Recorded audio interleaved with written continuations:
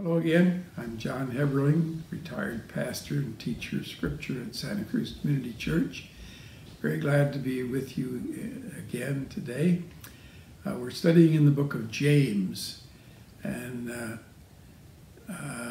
last time we met I talked a lot about some of the controversy about the book of James, who wrote it, when did they write it, to whom did they write it, and some concern about some of the things it says. Does the book of James teach salvation by works? I don't think it does. But anyway, as I teach, it's in the Bible. It's your Bible you have in your hands has the book of James in it. And I think the best thing that I do, and I would suggest you do, is read the book and ask yourself, does this sound like this is something God wants me to consider? And certainly it does for me, as we covered 2 chapters last time, and even in those 2 chapters, James has a way of checking me, and I'm saying, you know, I really need to think more thoroughly, more carefully about that and practice. I think the book of James, I said last time, seems to be kind of a group of almost separate subjects. He seems to jump from one thing to another.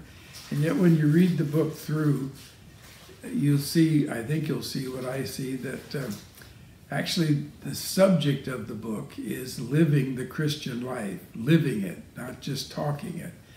And I think that's part of the answer to why James does not again stress the central gospel doctrines that we find in other parts of Scripture. So we're beginning with the 3rd chapter today. And let me say that, so I don't forget to say this, that we at Santa Cruz Community Church are back meeting live again, meeting together. So I'm back to teaching my classes live with folks there to ask questions and share. So I want to continue our survey till we finish the whole New Testament, but there may be gaps. There may be times when we skip a week. So if there's a week then you don't find a new study, just hang on. I'll get back to you as soon as I can.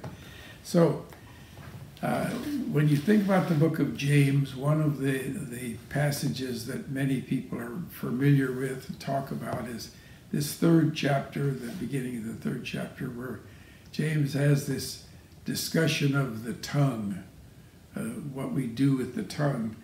But I think, though it's very dramatic, the way he puts it in some of his illustrations and explanations are very gripping. They should be. I think James is on a subject we need to be concerned about, the proper use of the tongue. But he starts out with saying, not many of you should presume to be teachers, my brothers and sisters, because you know that we who teach will be judged more strictly. Now, I don't think James is trying to discourage people from being teachers of the Word of God. He's trying to say, have you appointed yourself to be a teacher when you really don't know the material, when the Lord has not called you and equipped you to be a teacher? And as you follow through in what he said before and what he continues to say here, you see that it's this idea all over it again, whatever he's talking about, it's this idea of, is it real? Are you living it? Is it really from God, or is it something you're doing for your own, to satisfy your own purposes? Are you teaching the Word of God as it's written, corrective as it is and encouraging as it is? Or are you teaching it in a way to make yourself look like an expert, to put yourself up so people say, oh my, he's a teacher, Okay, so he says we all stumble in many ways. That's certainly true. When I read James, I see he really knows what's happening in my life and in your life.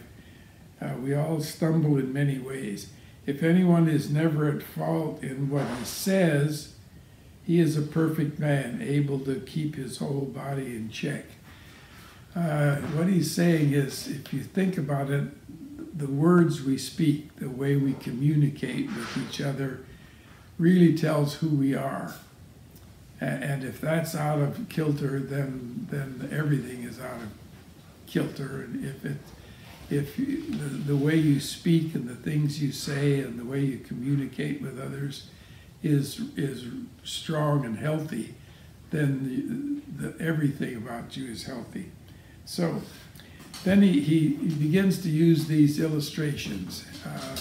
One that the ancient people would be familiar with, and if you're a farm person, or even if you ride horses for entertainment, for enjoyment, you know that the horse is a big animal, much stronger physically than the person who's riding it.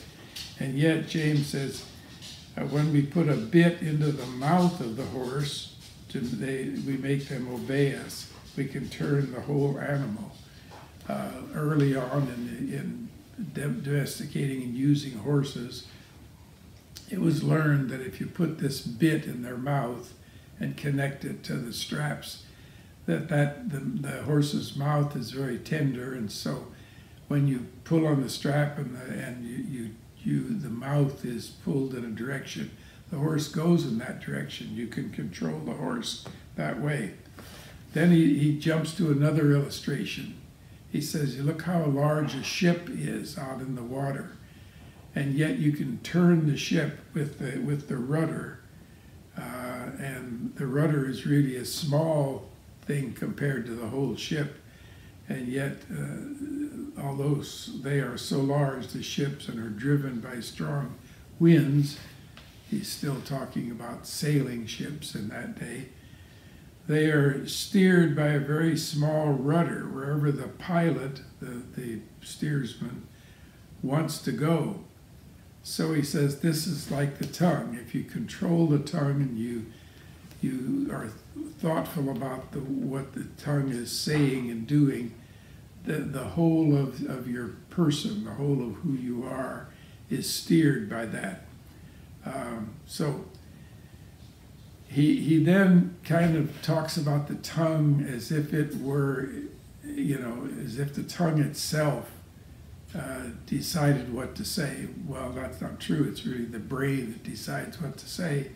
But the tongue is there in the middle of speaking. So likewise, he says the tongue is a small part of the body, but it makes great boasts. You judge the character and the intention of the whole person by what the tongue says. Consider what a great forest fire is set by a small spark. Boy, are we aware of that as we get back toward another fire season, and we're being told that we have to be very careful with fire. So we know his illustration that a bit of a fire, an unintended fire, a campfire, even a cigarette thrown away that's burning can start a great fire. A tiny little starting flame becomes great big. So he says the tongue is also a fire, his illustration. A world of evil among the parts of the body. This term world is used sometimes when we say God so loved the world, when we talk about the beauties of the world and God created the world, we're speaking positively, but the scriptures often talk about the world in terms of the society, the atmosphere of society, and the world is often in conflict to God. God is wanting people to go one direction, and the world is wanting them to go another. So the tongue is a fire, a world of evil among the parts of the body.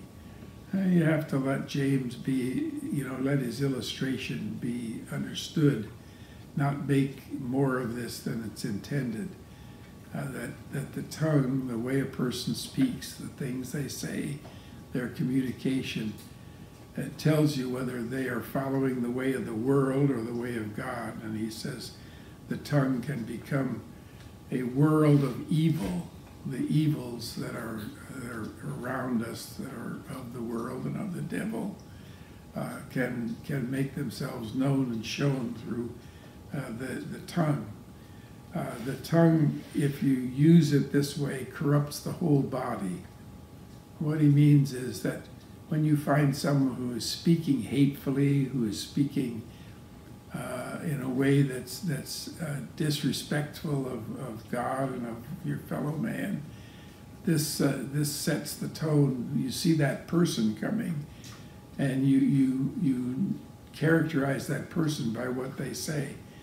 So it corrupts the whole person, sets the whole course of his life on fire, and is itself set on fire by hell. This is a very dramatic passage, and James is wanting to shake us a bit on the seriousness of the things we say, and the way we speak, and the way we communicate who we are. Then he jumps to this other application of this, that all kinds of animals and birds and reptiles and creatures of the sea are being tamed. Now, we're aware that you can only tame something to a certain degree, and yet he says, see how humankind, God sort of gave the whole of his nature into the hands of human beings, and human beings are able to manage. Even very fierce wild animals can be managed and tamed to a degree. So man has learned to tame the creatures around him, even though they are stronger in many ways than he is. But no man can tame the tongue. It is a restless evil full of deadly poison.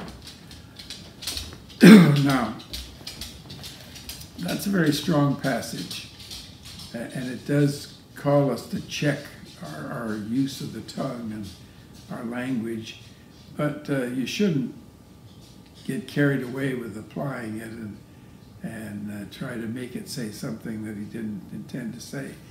Then he goes on and he says how he sees this, the tongue's use being so detrimental, is with the tongue we praise our Lord and Father, and with the tongue we curse men. He says that's not the way it should be. Men who are made in God's likeness. Out of the same mouth comes praising and cursing. The inconsistency, one of the biggest things that people who are wanting to live in a godly life are criticized for is being ungodly in some of their ways, and then trying to look very godly at other times and in other ways. He says, my brothers, this should not be. And then a final illustration, can fresh water and salt water flow from the same spring? Now we have fresh water and we have salt water, and they're different, and you need to understand their difference. And you can't find a spring where water's coming out of the ground and find it to be both sweet water and salt water at the same time. Does a fig tree bear olives, or a grapevine bear figs? Neither can a salt spring produce fresh water. Jesus, we remember, speaks very strongly about you recognize what a tree is by what fruit it has, and that one kind of tree can't bear a different kind of fruit. So we are judged by the fruit of our lives. So now he seems to change subjects dramatically, but he really hasn't. He's talking about what we say and do, and what what's the essence of life is about with the tongue. Watch out for the tongue in this. And then he switches to talking about wisdom. But this is, again, what are we saying? What are we doing? Who is wise and understanding among you? Let him show it by his good life, by deeds done in the humility that comes from wisdom. This deeds runs through James, but he's not saying that you're saved by your good works. He's saying what Paul said in Ephesians 2, that you're saved not by works but by grace and faith. But then the grace and faith produce works that God intends to flow from those who know him. So, if you, brother, if you harbor bitter envy and selfish ambition in your hearts, do not boast about it and deny the truth. Such wisdom does not come down from heaven, but is earthly. This the same thing with the use of the word world that he's saying. It belongs here. Jesus has us pray that God's will would be done on earth as it is in heaven, but it isn't. The earth is often dominated by that which isn't God's will. So it's earthly, unspiritual, of the devil. For where you have envy and selfish ambition, there you find disorder and every evil practice. He's saying, look at what you're really doing, what you're really communicating with the way you live and the things you say. And you can't have it both ways. Either you are really seeking God's way, or you're following the world's and the devil's way. But the wisdom that comes from heaven is first of all pure, then peace-loving, considerate, submissive, full of mercy and good fruit, impartial and sincere. Peacemakers who sow in peace raise a harvest of righteousness.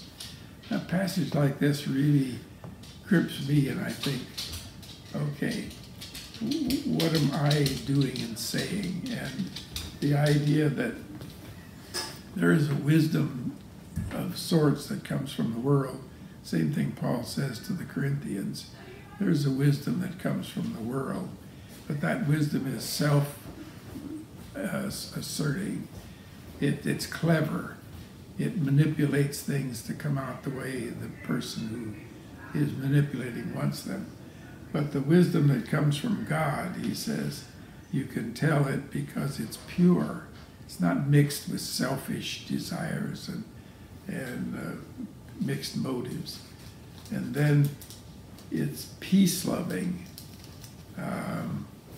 Boy, we really realized in our world that this business of being peace-loving is so important. It is considerate. It is not selfish and trying to put others down that you might seem by that means to lift yourself up. It's considerate. It's submissive. Paul uses this word submission a lot, that we're ones who are willing to be molded as God wants us to be. We're not the ones who want to mold others to our way. Submissive, full of mercy. Mercy is a great Old Testament word that kind of links with the New Testament frequent use of the word grace. But here James, as we said at our last session, the James who writes this is strongly background of Jewish thought and Jewish understandings, and so full of mercy. This is the quality that comes from God. And good fruit. Again, this idea that he had earlier and that Jesus has, that when you really are being cultivated by God to be what God wants you to be, your life produces good fruit. Good things come from that life. Impartial. He's talked earlier about do you lean toward those who are rich and powerful, and You don't care anything about those who are poor and do not have worldly power. No, you're impartial. A person is a person, no matter who that person is. And sincere, definitely James talks about sincerity. Peacemakers, Jesus said, blessed are the peacemakers, they will be called sons of God. He says, peacemakers who sow in peace raise a harvest of righteousness. That you're going to have to dwell on that sentence that he says you can't plant one thing and grow another. Paul says the same thing in the book of Galatians, the 6th chapter. What you sow, you reap. And James is saying when you sow in this wisdom from God, this peaceable, considerate wisdom that listens to other people and speaks softly and persuasively, and consistently, but not aggressively and argumentatively and critically. So peacemakers who sow in that kind of way that God teaches are the ones who find a harvest of righteousness. What they do produces that righteousness that God wants. Then, as we begin the 4th chapter, this really grips me. He says, where do these fights and quarrels among you come from? Why are we always such quarrelsome people and always at odds with each other? And he says, where does it come from? Don't they come from your desires that battle within you? Isn't it that restless desire for self-attainment and self-gratification that puts you at odds with other people who are also wanting to gratify themselves, push their agenda? And when these two agendas bump into each other, you have quarrels, of course. You want something, but don't get it. Now you kill and covet. We say, well, we don't actually kill people. Well, in our world, people are killed every day because of these disagreements and problems among us. We are a people who know how to kill people who don't disagree with us. So you kill and covet. Coveting is the last of the 10 commandments is you shall not covet. You shall not want to take something that belongs to somebody else. Yes, there is a command against stealing, but the coveting gets more at the root of it. You have it, I want it, I'm going to somehow figure out how to get it. You kill and covet.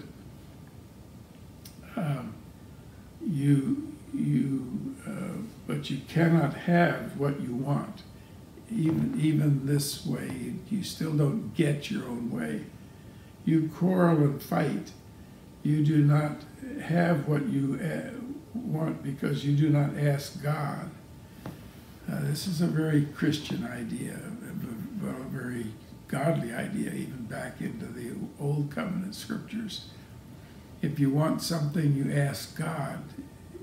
And if God chooses to give it to you, if God feels it's good for you, then you praise Him for it. He says you try to get it on your own, by your own human strengths and ways, but you don't get it, and you don't have what you really need. Not the excessive, not the things you covet, but the things you really need you don't have because you don't ask God.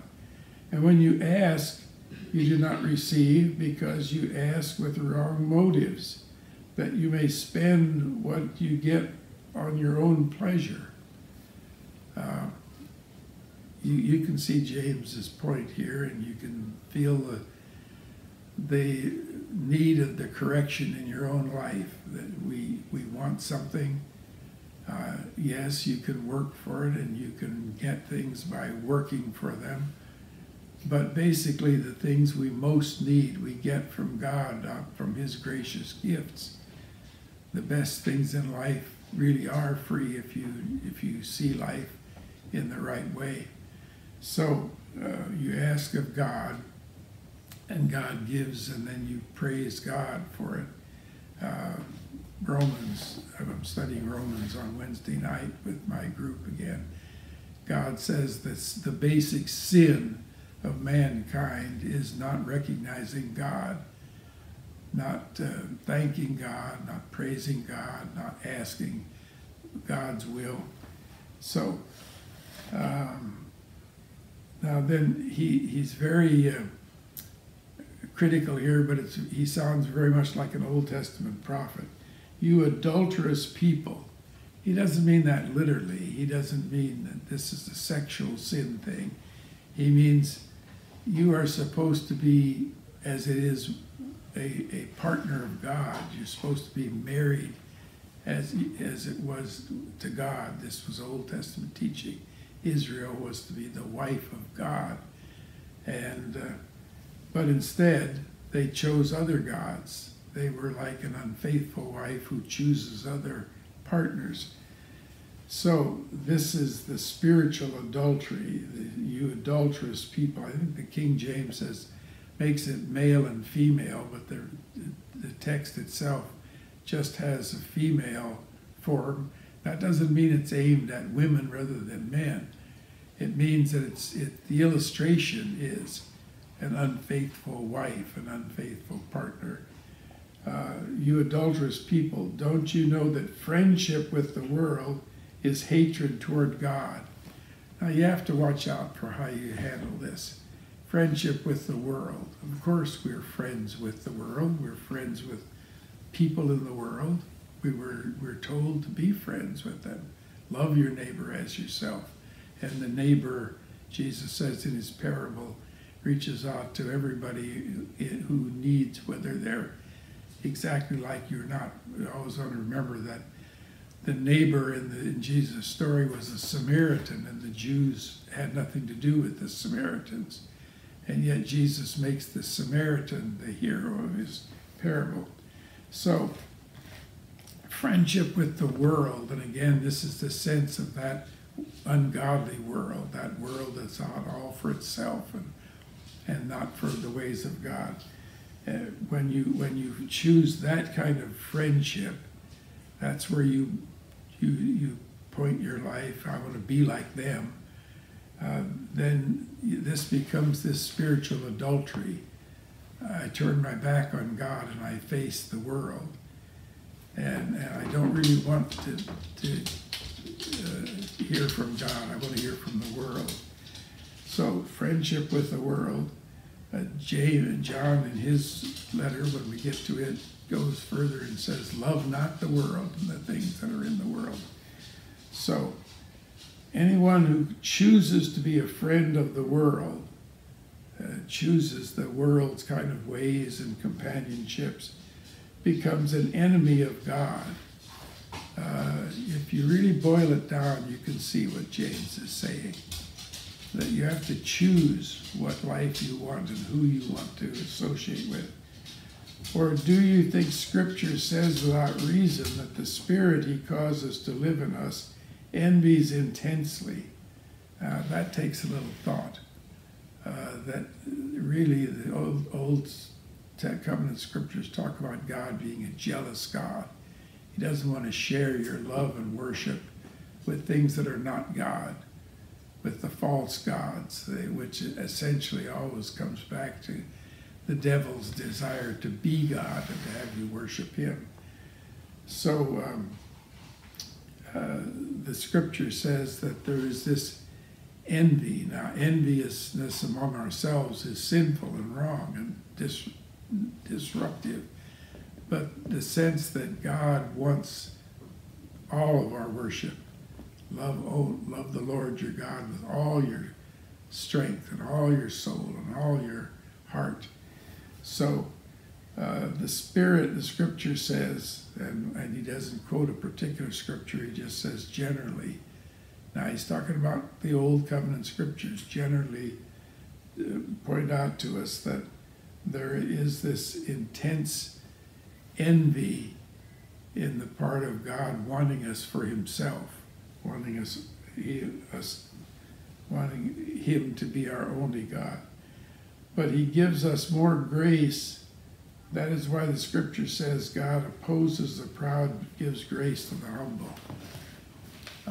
Old Testament, New Testament, God opposes the proud, those who are self-assertive and want to be in control of everything. But the humble, he blesses. Now, you have to see how he blesses them. So submit yourself then to God.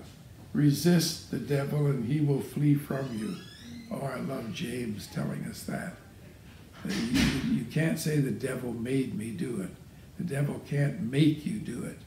He can lead you to do it. He can encourage you to do it. But you have to make the decision. And if you resist the devil, he flees from you, especially if you resist him in the power of God and with the Holy Spirit that's within you. Come near to God and he will come near to you. You turn your life to God and God recognizes that and turns his face to you. Wash your hands, you sinners. Purify your hearts, you double-minded. You go way back to the first chapter and he talks about the person who doesn't really know which way he wants to go. He doesn't really pray in faith. He prays and then he works on it himself in the flesh. The flesh and the world are connected in Scripture.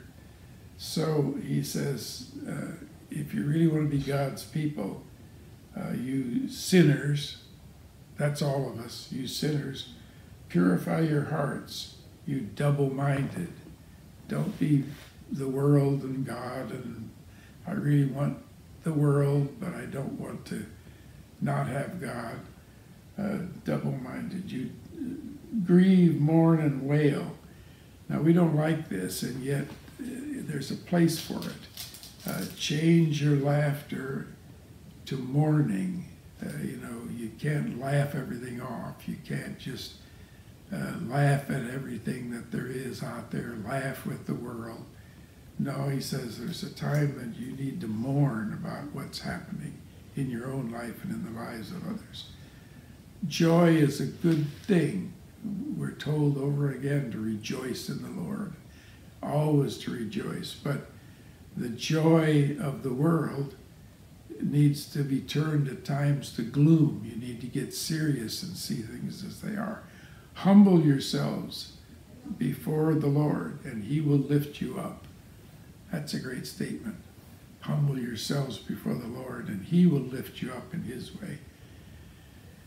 Now, then we have what seems to be a direct quote from something Jesus said. Brothers, do not slander one another. Anyone who speaks against his brother or judges him speaks against the law and judges it.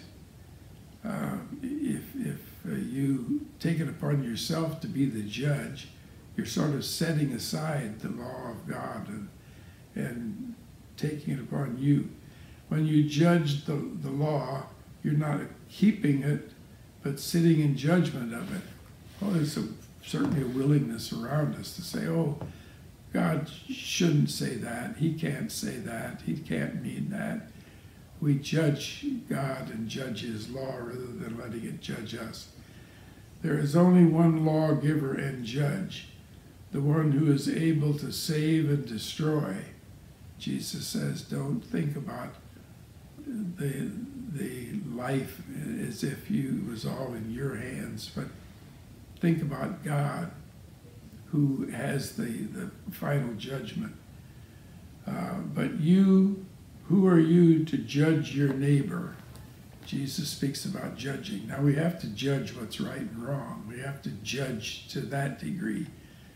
But to set ourselves up as the judge of our neighbor, I think Paul says, why do you judge the servant of someone else? He's the one who, if he's a servant has a master, his own master will judge him. And he says, quotes the Old Testament that judgment belongs to God. Wait upon God's judgment. Don't do it yourself. So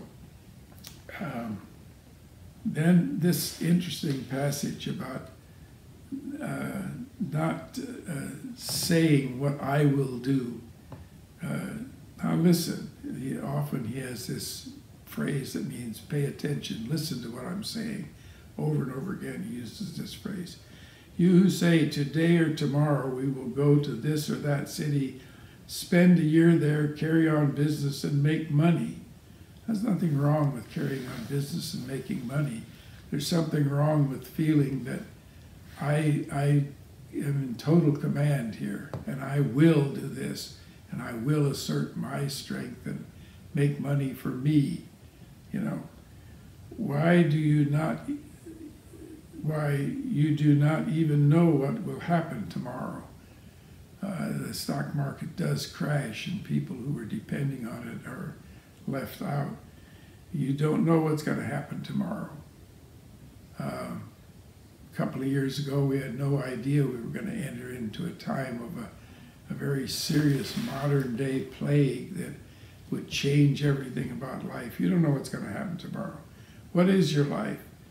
You are a mist that appears for a little while and then vanishes. Understand that you're not here for long in God's sense. 100 years for God is just a passing time. So you ought to say, if it is the Lord's will, we will live and do this or that. Now you can say this kind of as if God wills, but do we really mean it? Do we really mean I will accept what God wills? Sometimes it seems what's happening to us is so bad, and yet when we have a chance then to look back on it later, we see that God allowed it because there was good in it for us. We should look at what we're going through now in the epidemic that we are having, in the political situations. God allows things because we need to be shaken down. So it is as it is, you boast and brag. All such boasting is evil. Anyone then who knows the good he ought to do and doesn't do it sins. Ooh, that verse has been with me since I first started reading Scripture. It's not just the thing, if I do something that God's will says I shouldn't do, that's a sin. If I don't do something that God says I should do, that's a sin, the sin of omission rather than the sin of commission. And this is a very wise point that James makes. We need to judge our lives by what we, not just by what we do, as if you just sat back and did nothing. That would please God. No, what is it that we're supposed to be doing? The 5th chapter has some interesting things, and we have to hurry along and get done here for today, for this time. James seems to have a thing about rich people, and you can get too much carried away with that and have the idea that anybody who has money must be bad. Now read the last chapter of 1 Timothy, and you see Paul doesn't see it that way. Jesus didn't see it that way. He didn't see that anybody who had money was bad. But what the money does to you and what you do to the money is where the bad comes in. So now listen, you rich people, weep and wail because of the misery that is coming upon you. James is basically saying that having money will bring its own curse, and especially if you got it by mistreating other people. Your wealth has rotted. Jesus says, put your treasures where they can't be rotted by moth and rust. And James says your money will get you in that way. Your gold and silver are corroded. Their corrosion will testify against you and eat your flesh like fire. Oh, very strong statement, but it's a worthy warning. If you live for money, money isn't a very good God. So you've hoarded wealth in the last days. Look, there's that word again that he uses. Watch out. Are you paying attention? The wages you failed to pay the workmen who mowed your fields are crying out against you. those who get wealth by abusing other people. God takes note. What you're doing cries out to God. The cries of the harvestmen have reached the ears of the Lord Almighty, and you have lived on earth in luxury and self-indulgence. You have fattened yourselves in the day of slaughter. Remember that the animal who gets fattened up eventually gets slaughtered. Kind of a tough illustration, but you have condemned and murdered innocent men. You murder more than just actually hitting them over the head with a club or stabbing them with a knife. You do things that cause men to suffer and die. You have condemned and murdered innocent men who were not opposing you. Now, some have said, well, this is basically his indictment of them for murdering Jesus, the innocent one who did not oppose them, who did not speak back and defend himself. Yes, that becomes the ultimate sin, the ultimate recognition of who and what we are. But I think James is applying it in a more general way, that any man who you use because he doesn't or can't fight back, that innocence that you have abused, God will take note of. Then what seems to be an abrupt shift of subject, be patient then, brothers, until the Lord's coming. Those who said, well, this doesn't seem like a distinctly Christian book. Maybe he's talking in the Old Testament sense of God finally coming to judge the world. But no, he's talking about Jesus returning to set things in order as he sees them until the Lord's coming. Then he says, see how a farmer, Paul talks the same way to Timothy, see how a farmer plants, then he has to wait for the growth of the harvest. He has to wait for the early rains and the late rains. It says, you too be patient and stand firm, because the Lord's coming is near. Now near, we've always said, wait a minute, it's been a couple thousand years and it hasn't happened yet. Well, we'll get eventually to 2 Peter, where 2 Peter says, don't think God is being negligent. He's being patient and giving you more time. Don't grumble against each other, brothers, or you will be judged. The judge is standing at the door. I think, even in our day, we should realize that Jesus is aware of what's going on in the world, and he's standing at the door, and at the time of his choosing, he can come and stop what's happening, but it's a time of his choosing.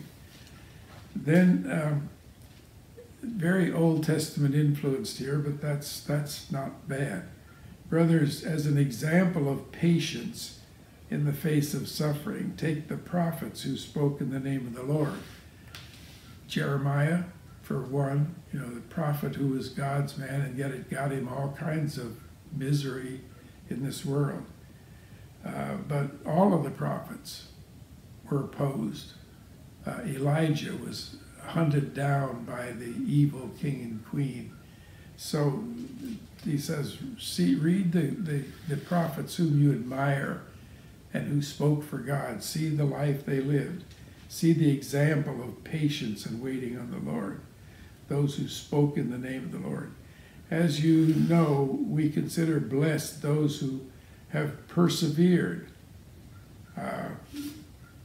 Because, think about Elijah, because he continued to do what God wanted him to do in spite of the opposition and the danger. We consider blessed those who persevered. You've heard of Job's persistence. King James says patience again, but that's not a good translation of that word. Job, if you read Job, he wasn't patient. He talked back to his supposed friends and their views. He talked back to God. But he was persistent. He believed in God. He believed God would ultimately right things, and he waited. We have a song that we like that talks about 39 chapters later, Job saw that God really was God and would do his will. You have heard of Job's persistence and have seen what the Lord finally brought about. Well, kind of the point of the book of Job is that God allowed Satan to make Job's life a living hell, a misery, and yet in the end, God blessed Job. The Lord is full of compassion and mercy. Above all, my brothers, do not swear. Here again, we see James sort of quoting Jesus. Don't swear by the heaven or by the earth. Let your yes be yes and your no, no, and you will be condemned. You know, if you are telling a lie and you try to put it off by saying, I swear to God, you know, no, you don't swear to God. God knows you're lying. But it's impressive to the person you're talking to. Cross my heart and hope to die, you know, is a kid's thing. But don't do that. Just say, this is what I say, this is the truth, this is yes, this is no, and stick by it. And if you start trying to get around things by these phrases, this swearing kind of thing, it becomes evil. Then his last paragraphs. Is any one of you in trouble? He should pray. That's great advice, great counsel. Is anyone happy? Let him sing songs of praise. The Old Testament people were singing people. The New Testament people are singing people. But sing songs of praise. Is any one of you sick? He should call the elders of the church. Now here he uses the word ecclesia for church, the usual New Testament term. He should call the elders of the church to pray over him and anoint him with oil in the name of the Lord. And the prayer offered in faith will make the sick person well. The Lord will raise him up. If he has sinned, he will be forgiven. Now don't get too carried away with the anointing of oil and try to make that the big thing. Are you saying if you don't do that, if you don't anoint with oil, God won't hear? No, the text specifically says it's the prayer of faith. The anointing with oil is useful if it's done as an act of faith. And in a way, you could read this passage, some have, that this is, the anointing with oil was part of what they did medicinally. If you had an ache, they rubbed oil on it. The Good Samaritan found the man bruised and injured, poured wine and oil on his body to soothe it. So this, and it's really, it isn't the word anoint, it's the word rub here. But the elders of the church, the idea that the leaders of the church would come and would minister to this person, would pray for them, and their prayer would allow the Lord to heal, would cooperate with the Lord's healing, and would point out to us that it is the Lord who heals. We may do what we do, the doctors do what they do, but it is the Lord who provides healing. And if you've sinned, the idea that sin can be connected, and it can, with physical maladies. You can bring these things on yourself. But if you have sinned, the sin will be forgiven. God is the forgiver of sins. Therefore, confess your sins to each other and pray for each other so that you may be healed. This again should not be taken to the extreme in confession. Just the openness, the willingness to be who you are and to accept who you are and speak that way to each other. Confess your sins to each other. This is not really a good verse to say that there's the official person, the priest that you confess to. This says confess to each other. Don't put on airs with each other. Be who you are. And the prayer of a righteous man is powerful and effective. Then he uses Elijah as the example. Elijah, the prophet, but he was not a powerful man in any way except as God gave him power. But when he prayed, the rain stopped at God's choosing, and then when he prayed again, the rain came back. He prayed and the heavens gave rain. The earth produced its crops. You just don't need to go back and read that passage and see what he's saying about Isaiah and the power that God gave him. So he says, pray, because God still gives power. Then his closing thought, my brothers, if one of you should wander from the truth, back when he talks about not many of you being teachers, you can wander from the truth, you can be led away from the truth, but going away from the truth is a serious thing. And someone should bring him back if you have helped someone to come back to the truth. Remember this, whoever turns a sinner from the error of his ways will save him from death. The turning, what the sinner does in response to your teaching and encouragement will save from death. Then this last sentence, and cover over a multitude of sins. Is James saying you could have God forgive your own sins by this kind of thing? Or is he saying this person has sinned, but those sins will be covered over? They will be put aside and forgotten by God. We certainly see that this is the New Testament teachings, the Old Testament teaching. The only one who can sin, can get rid of sin is God himself, because ultimately all sin is a sin against God.